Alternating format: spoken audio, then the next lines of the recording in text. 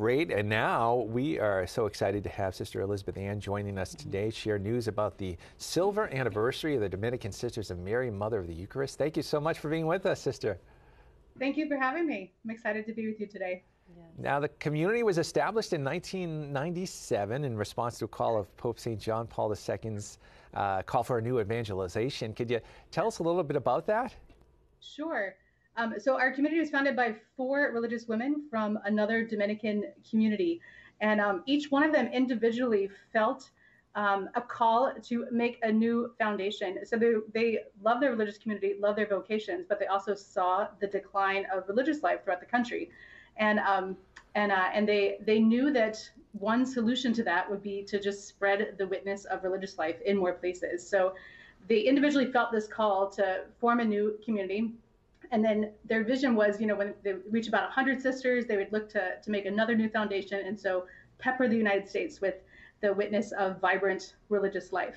And then when John Paul II made his call for new evangelization, they explained that they felt that confirmed their call, to go out and proclaim the good news about religious life in particular.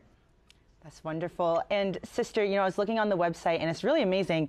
The average age in your community is 33 years old. So there seems to definitely be a certain charism that is attracting these young women. So the way that this community has grown in the 25 years, can you just share a little bit about these beautiful women that are being called to this vocation and your charisms? Sure. Yeah. We've been blessed with so many young vocations. And, when I entered the community in 2000, so 3 years after the community had been founded, and there were 12 sisters in the community by that time. So they started with 4, and within those first few years, they had 12 vocations, and then 13 women entered the community in the year 2000. So we doubled the size of the community when we joined. And that was amazing. And then the community grew. It's just grown every year. They've received a large number of vocations. Now we have over 150 sisters. And I know, speaking for myself, that one of the things that drew me to the community was just the joy of the sisters. I thought these are women who are fully alive in Christ, and they love their vocations. It's that attractiveness of a life totally given for Christ. It is a life of joy. And just seeing the love and the joy of these women really drew me to them. First of all, and then of course it's rooted in just that experience of Christ's love. Like they want to be fully given because they have experienced His love. They want to give themselves fully in return, and that's what I experienced also.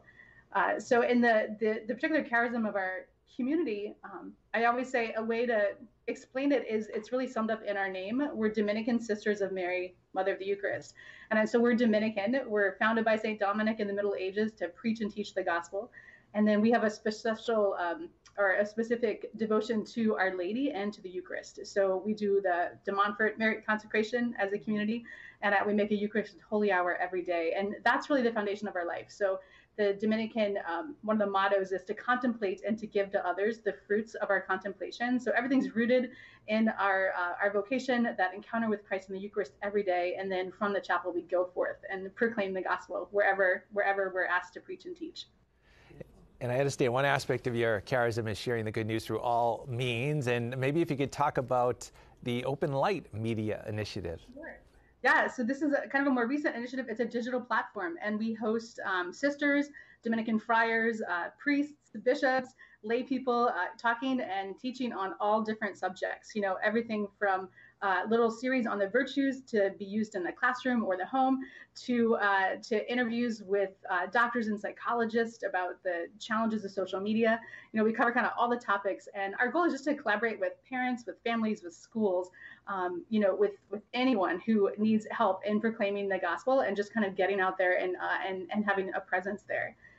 We think it's so in keeping with St. Dominic. He was bold. He wanted to go wherever people were to proclaim the gospel. He had his friars in universities to begin with. They, were in the public squares of towns, and the internet today is like the new public square. So we know St. Dominic would want to be there, and so we're there, to help be a presence and proclaim the gospel on the internet. Wonderful. And Sister, I looked again on the website, and it looks like there's a ton of beautiful events that are happening for the month of July. So again, 25 years is a beautiful milestone. And for your anniversary, how are you celebrating, you and your community? How are you celebrating, and how can people learn more about your order? Yeah, great. So we're basically having a big party on Saturday, July 30th. It's going to be at Eastern Michigan University. So our mother house is in Ann Arbor, Michigan. And so that's the local university. Several of the sisters, myself included, got our teaching degrees there. So it's going to be at the Convocation Center there, but it starts in the afternoon. And it's the kind of event where you can come and go. You can come to the afternoon part of it. You can come to the vigil mass, to dinner, or you can join us for the holy hour at the end of the day. But there's going to be something for everyone. There's like games and activities for kids. There's enriching talks for adults, mass, adoration. But we're excited because it's going to be a chance for people to come together who don't always get to come together. So it's the sisters, their families, our colleagues, the principals and pastors at all the schools where our sisters serve, and we're all over the place. We're in 11 different states, 19 different schools. So we're just bringing all these people together, and we're excited to have everyone all together in one room. And also excited about the thought of, all of us are trying to bear the light of Christ to the world in our different places. And it's important to know you're not alone in that. So we're excited that all these people are going to come together and have a chance just to be encouraged and inspired and, strengthen, that the own light within us, so we can go out and continue to shine that light in the world today. So it's going to be a great event. It's going to be a lot of fun. There's going to be lots of kids. You can come and go. It's completely free. And you can find more about it on our website. So it's just sistersofmary.org. It's kind of the first thing you see on our website. The week before the event, we have the vow ceremony. So our sisters making their first vows, their final vows. Those events are that week also. So it's kind of the culmination of that week of celebration, and just a culmination of these 25 years of the Lord's blessings to us.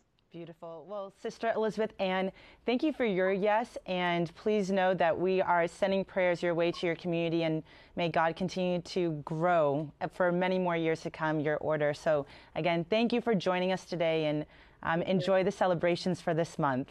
Thank you. Thanks for having me. You're very welcome. God bless you, sister.